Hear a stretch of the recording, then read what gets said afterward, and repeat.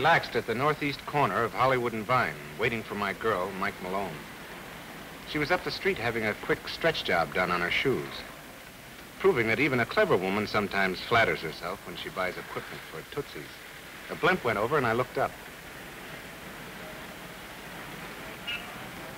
The big bag of wind was interesting, but something else was much more interesting. On the roof of a tall building across the street, something made me stiffen like a steak in a deep freeze. A woman was sitting up there, her legs dangling over the parapet. She seemed to be writing something, although I couldn't be sure from that distance. Mike joined me and saw her too.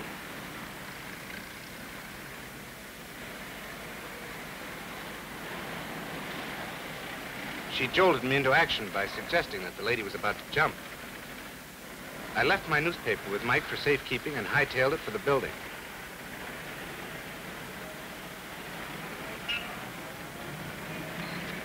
If the lady was writing a farewell note to the world, I was hoping she had a lot to say so I wouldn't be late.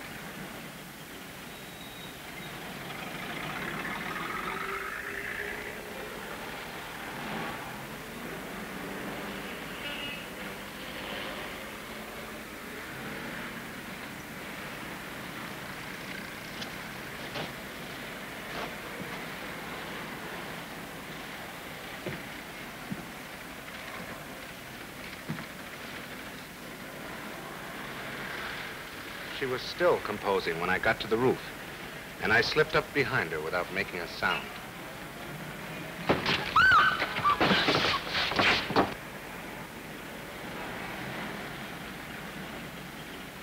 Let me go! Take it easy, baby.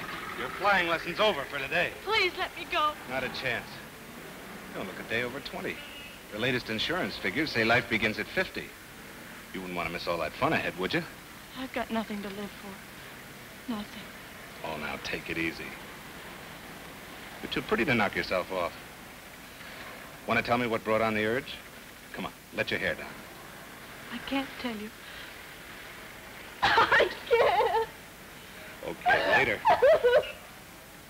Go ahead, let the tears fall, beautiful. My jacket's pre-shrunk.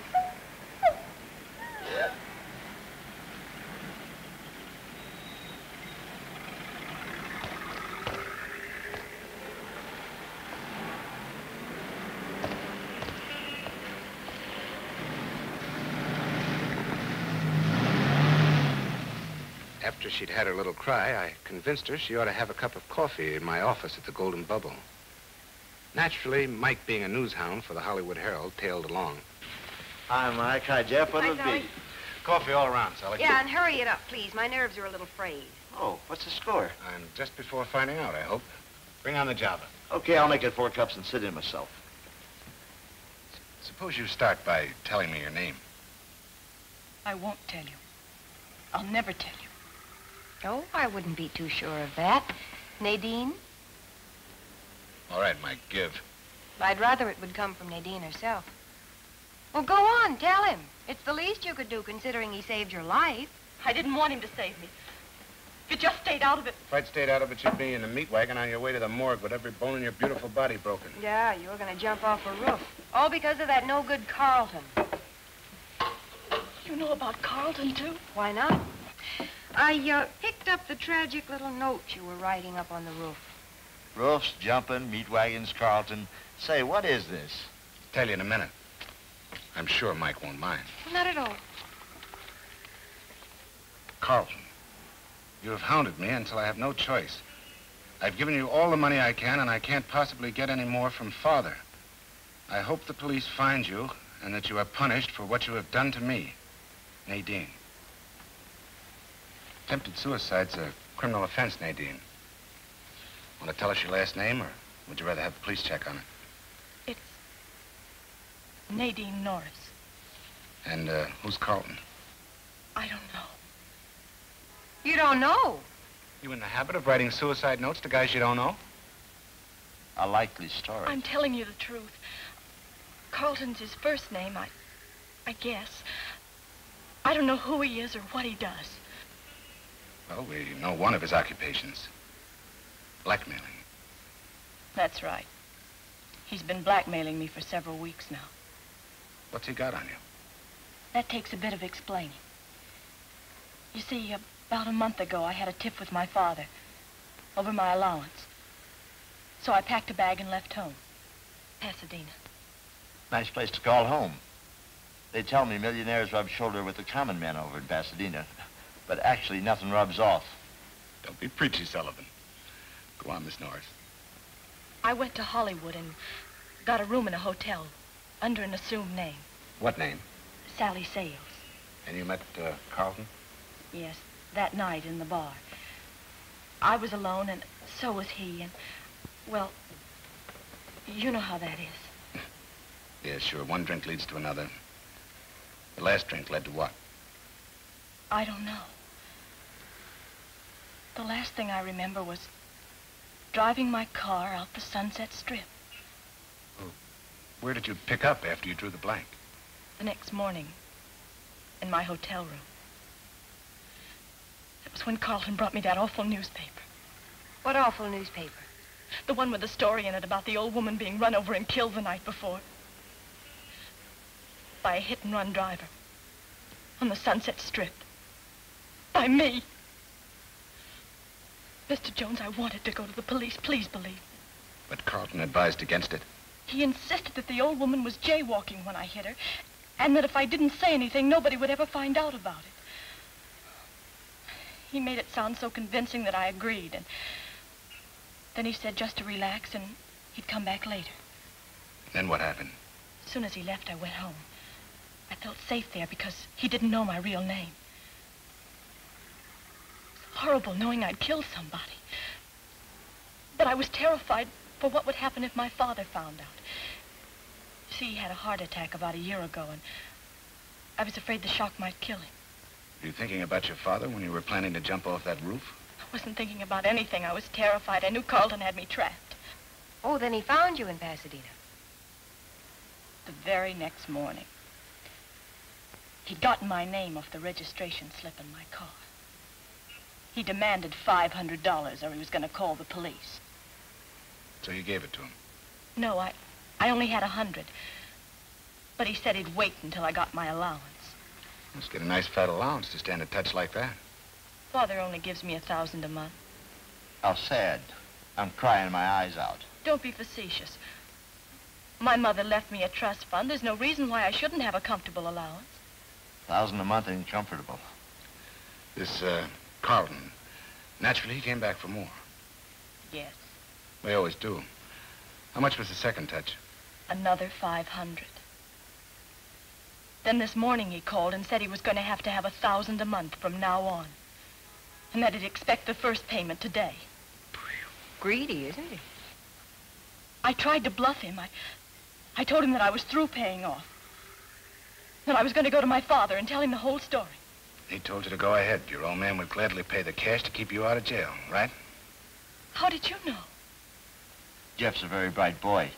Only he's being awfully dumb now. Meaning what? You're in over your head. Why don't you call Lieutenant Doyle? Doyle speaking. What's the beef? Sully, why should Jeff want to call me? How is he in over his head? Well, you see, it's like this, Lieutenant. Sully, you don't even know what it's like. Don't I? You certainly don't. And I'll thank you not to betray anything my client has said to me in confidence. As a matter of fact, I'll have to ask you to leave this booth immediately. Listen, nobody can talk to me in my own joint like that, see? Joe would never said a thing like that to me.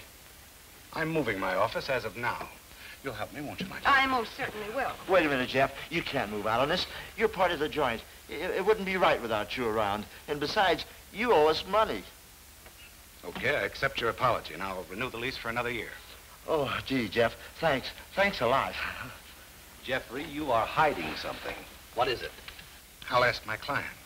Miss Norris, this is Lieutenant Doyle of Homicide. Is there anything about our confidential transaction you think he should know? Nothing at all. There, you see, Lieutenant? Now, if you don't mind, we'd like to continue our discussion. Okay, character.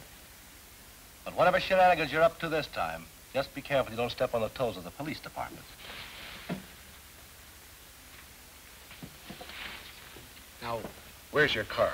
The one you were driving when you hit the old lady. It's at home. I haven't been near it since the accident. Has anybody else been near it? I don't think so. I put it in the carriage house and told my father it was in the shop for repairs. Okay, let's all drive out and have a look at it. What's the point in this? I admit I ran down and killed a woman. But you say you don't remember doing it. That's true. I don't. Could be you didn't kill anybody at all. If you can prove that, Mr. Jones, I'll pay you anything you ask. I can't promise a thing, but the most it can cost you is $50 a day plus expenses. Shall we go?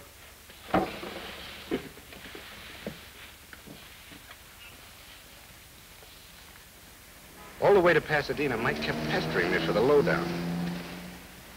I couldn't tell her a thing because there wasn't any lowdown. Yet. Once in a while, a hunch pays off. And I had a feeling that a look at Nadine's sedan might tell me something she didn't know about the blackmailer. Nadine led us out to the garage, and I had a look around. There was a dent in the left front fender of the car. The paint was chipped out from the dented part.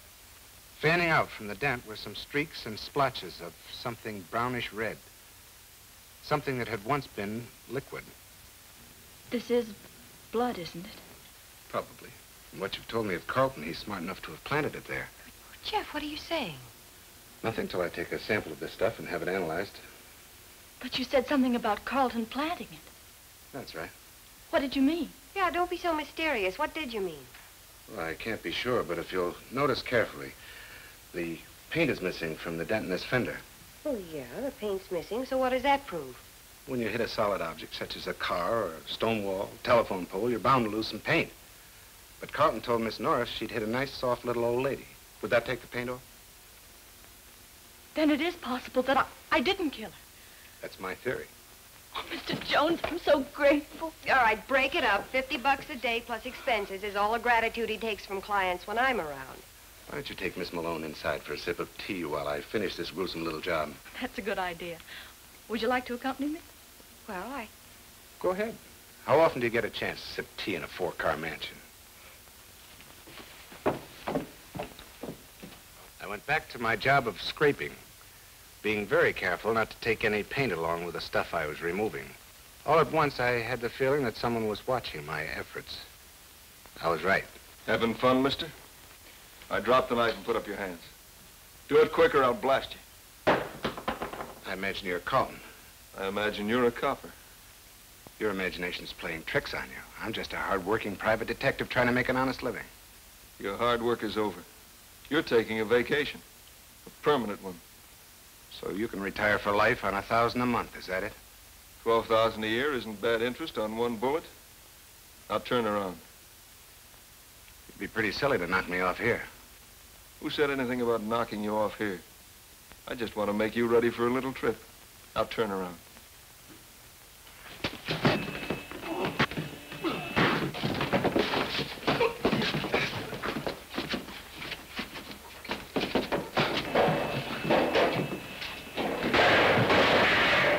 I realized right after I chose him that I'd taken on a large order. Carlton was really rugged. Knowing that he wanted to kill me, I did my level best, but it wasn't quite good enough. I certainly hope Jeff's theory is right. So do I. You've no idea what I've been through. Jeff! Jeff, speak to me. What happened to him? Oh, he got slugged again. With him, it's chronic.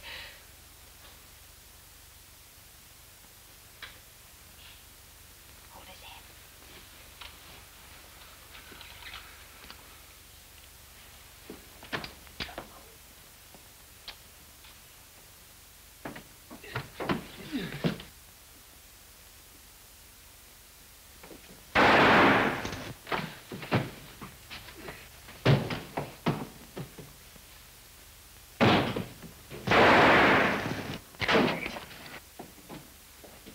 Another horse collar. Michael, you're probably the best horse collar shooter in the entire world. Oh, horse collar. Jeff, you're all right. Yeah, so's Carlton. Too bad you missed him. Carlton? Guy Mike just looped with a horse collar. Oh, that wasn't Carlton. It wasn't? No. Well, then who was it? I don't know. I've never seen him before. He's got somebody working with him. You say Carlton demanded another 1,000 today? Yes, he phoned me this morning. When and where's the payoff? I don't know. He said he was going to call me later. Call me at the Golden Bubble the minute he hangs up, understand? Yes, I understand. I'll get a quick analysis of this stuff on the fender. But, Mr. Jones, there can't be a payoff because I won't have the $1,000. Certainly not. You're not going to pay him another dime. You mean you think there is a chance that I didn't kill that old woman? I can't be certain yet, but I think you're the one that got hit with knockout drops that night you went riding with Carlton. Back in Hollywood, I took my fender scrapings to a biochemist. He promised to put them on to boil and give me a rundown on the stuff by phone as soon as possible.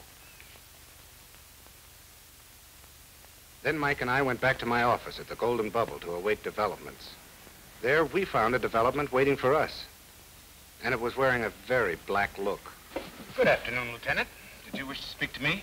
I can think of pleasanter things, but it so happens I do. The lieutenant is irked. You're so right. One of these days I'm going to irk him right into jail. Suppose you explain the shooting you were doing about an hour ago at the Norris mansion. I didn't fire a shot. The Pasadena police say different. Neighbors heard 2 shots fired at the Norris premises. Then they saw a man and a woman drive away in a car wearing your license numbers. You want to come clean? Okay, I'll tell all, Lieutenant. There were 2 shots fired from my gun, but I didn't fire them. It was Mike, shooting horse collars, and out of season, too. Tattletale. Hey, what is this horse caller's routine? It's no routine. She bagged 2 beauties. We're going to have them stuffed. Telephone. Excuse me, Lieutenant.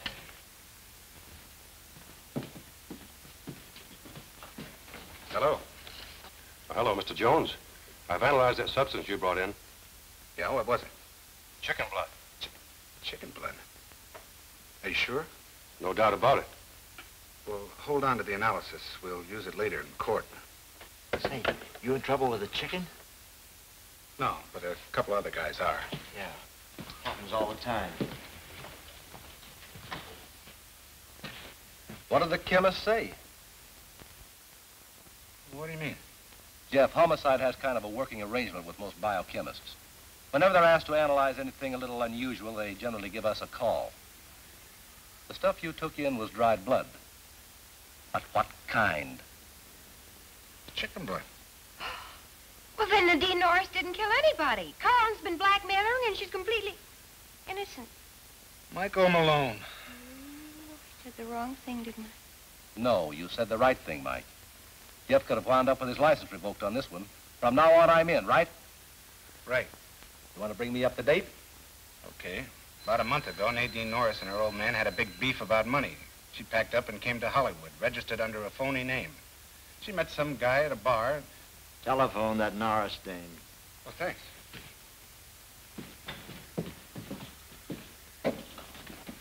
Hello, Miss Norris. Mr. Jones, I'd like to tell you to drop the investigation. I'll send you a check for a day's pay and $10 for any expenses you may have incurred. Oh, now, wait a minute. You can't do that. What is it? Is he threatening you again? I don't care to discuss the matter any further. You're no longer in my employ. Hello. Aggravating, ain't it?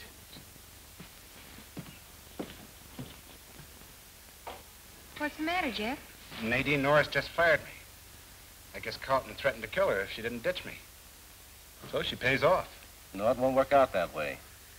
We'll knock over the blackmailers. How are you going to keep the Norrises from paying off? After the shooting report came in from Pasadena, I took the liberty of putting a hush-hush car on the Norris mansion. Oh, so if Nadine goes to meet the blackmailer, she'll be followed. Right, wonderful. And they'll relay the messages to my dear pal, Lieutenant Doyle. Right, pal? Correct. Would you like to sit in my car out back on the chance that we might pick up something on the squawk box? Don't mind if I do. Yeah, me neither.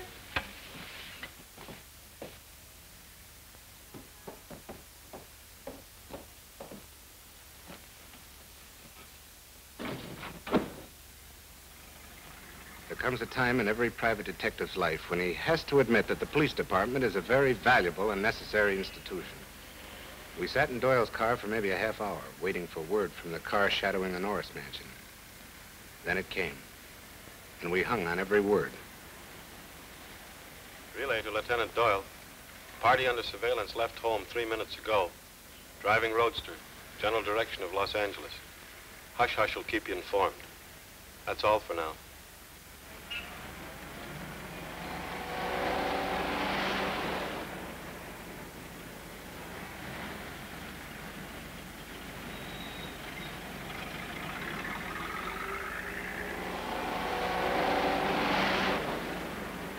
On her way.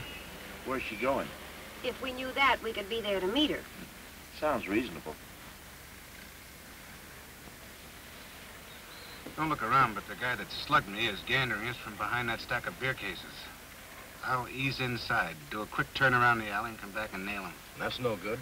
It's you he's gandering. You take off quick the minute you make a move. I'm the guy to handle him. You? He'd eat you alive. Oh, is that so, Mr. Jones? So you just wait right here and pick him up when I drop him.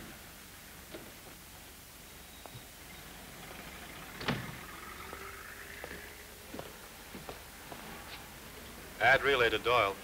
Party under surveillance now in Glendale. Heading north on San Fernando Road.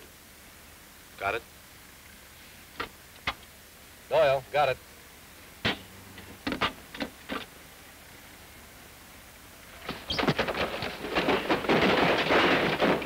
Come and get him!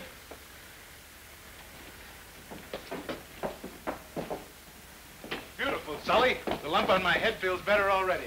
Nice slapping down, Sullivan. Here, take this gun and watch him. No, thanks. Never use one when I have my shillelagh. Well, I'll radio Hollywood Station to pick him up. Say, sounds like you guys are going someplace. We are. We're headed for San Fernando Valley to meet this gorilla's pal. Doyle gave his car a lot of gas as we headed out Lancashire Boulevard.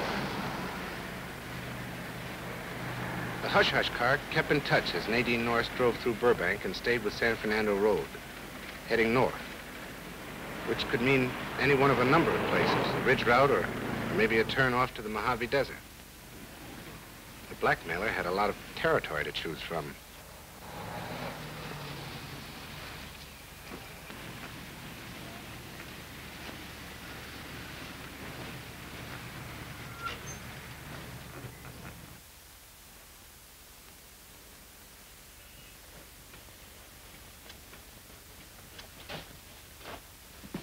What kept you so long? I got here as soon as I could. Anybody follow you? No. Give me the money. I could only bring you $300 in cash, but I'll give you a post-dated check for the other $700. It'll be good just as soon as I get my allowance. You silly little fool. You think I'd lay myself wide open by taking a check? I told you to bring cash. But I couldn't get it. I told you to tell your old man he'd have given it to you. I tried, but I couldn't. I was afraid because of his heart it might kill him. If he croaks, you get his dough, don't you? Yes, but... Shut up and listen to me. I'll take this $300 now. You're going to go home and tell your old man the whole story, including the fact he has to lay $1,000 on the line every month. Now scram out of here. I'll call you at 8 o'clock and tell you where to bring the rest. Make it cash and be there.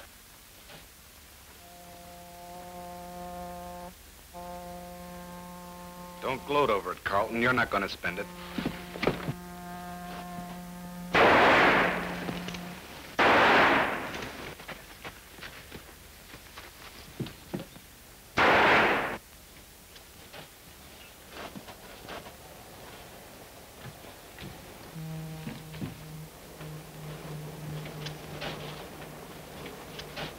I thought I told you to stay in the car. Well, I thought you might need me. Look.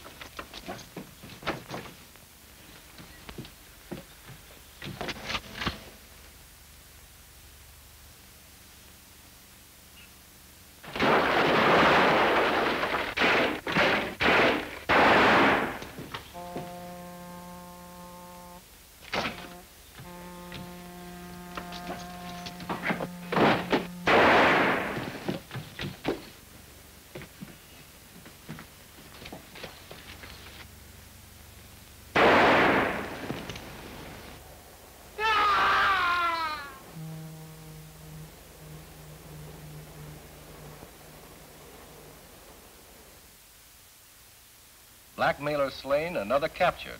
Well, well. Sure made a wonderful story for me. And just in time for the night final. How did her old man take the news when you interviewed him? Heart bother him? I should say not. He gave me a big kiss, did a little jig, and poured himself a double brandy. Messenger brought this for you. From Henry Z. Norris. Yeah. Huh, the tycoon himself. Oh, go ahead and open it. Maybe it's got a big, fat message in it for you. 320s, no message. No bonus? Just a day's pay plus expenses. Tycoons don't give it away. That's why they're tycoons. Oh, don't squawk. You, too, may be a tycoon someday. Maybe you're right.